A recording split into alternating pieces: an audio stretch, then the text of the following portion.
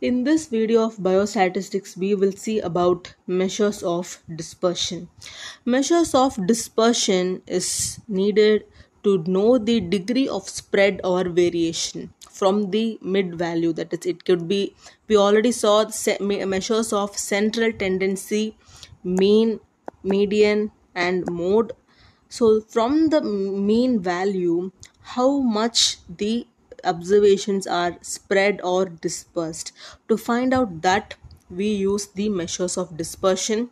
So how widely the observations are spread, that is the purpose. There are three commonly used measures of dispersion: range, mean deviation, and standard deviation.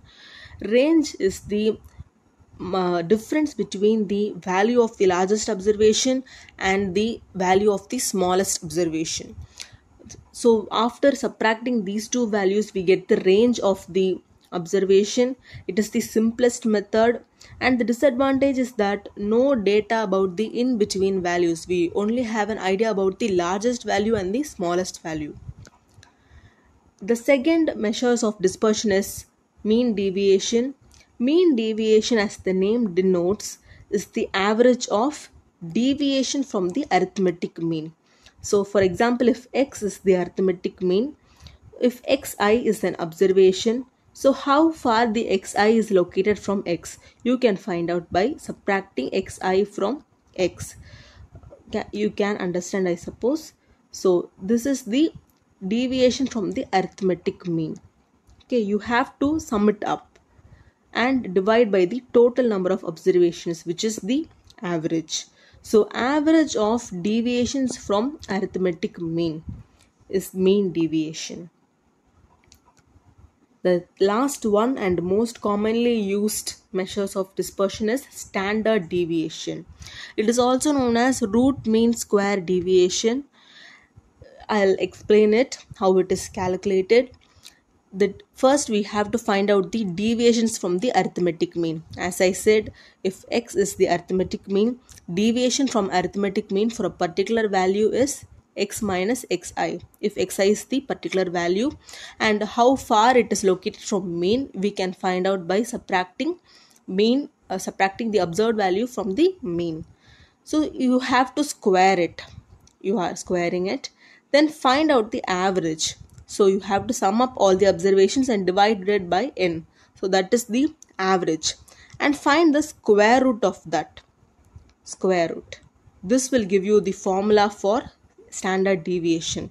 You have to find out the deviations of the arithmetic mean, x minus xi, square it, then find the average of it, that is the sum everything and divided by the total sample number, then find the square root of it.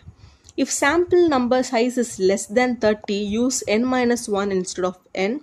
We are actually squaring it to avoid the negative values. The value could be either a positive or negative, but once you square it, it becomes a positive value. And on taking the root, we will come back to the original value. So to avoid the negative values here, we are actually squaring it. And what is the significance of standard deviation? Greater standard deviation means there is greater dispersion. That is, the observations are located far from the central value. Smaller standard deviation means all the observations are more of uniform value. Standard deviation square is known as variance. So these are the basic concepts which you need to know about the measures of dispersion as far as dentistry is considered.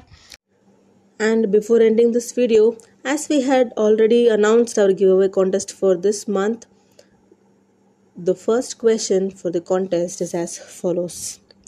Which drug causes red man syndrome?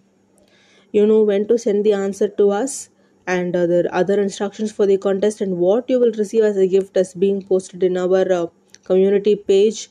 A very well curated important questions for second year BDS students will be gifted to the one lucky winner who sends the correct answers for all the questions, which will be published in this month videos, at the end of this month videos. and that book can be availed by all the other students, not only second year students. It will be definitely useful for any year if you want to know what are the important topics in that particular subject.